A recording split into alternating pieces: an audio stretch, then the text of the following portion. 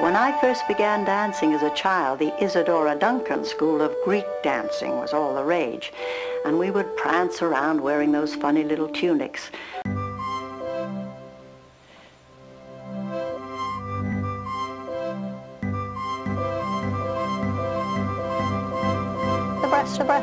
Abreast, easy.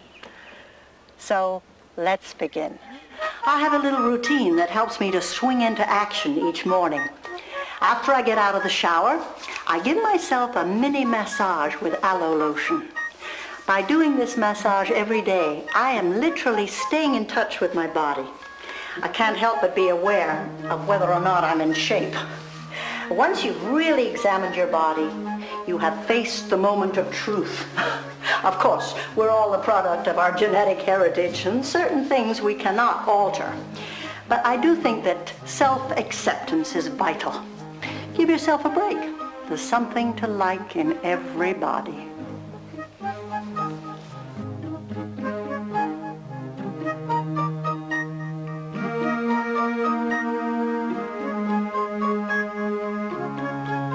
I take these few moments to focus on the day ahead. I think about each demand that will present itself in the coming day, and I visualize myself meeting it easily and well. I remind myself that I'm going to try to live each moment with a sense of peace, harmony, and calm. After all, it is the dawn of a new day, and anything is possible.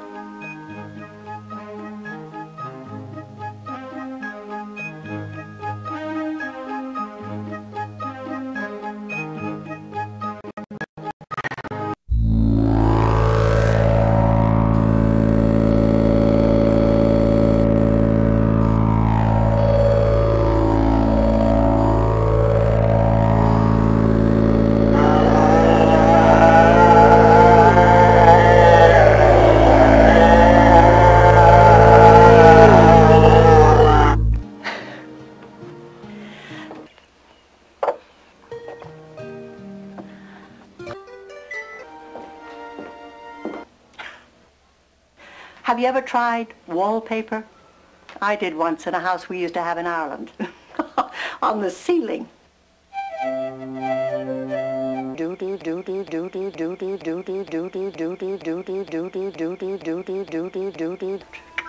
How about that?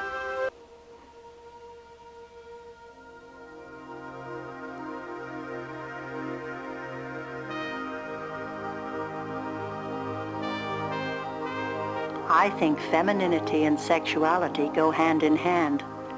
It used to be thought that women lose interest in sex after menopause, but now we know that just isn't true. Obviously, both you and your partner are different than you were 30 years ago, but if you can accept the inevitable physical and other changes, you can keep romance in your life.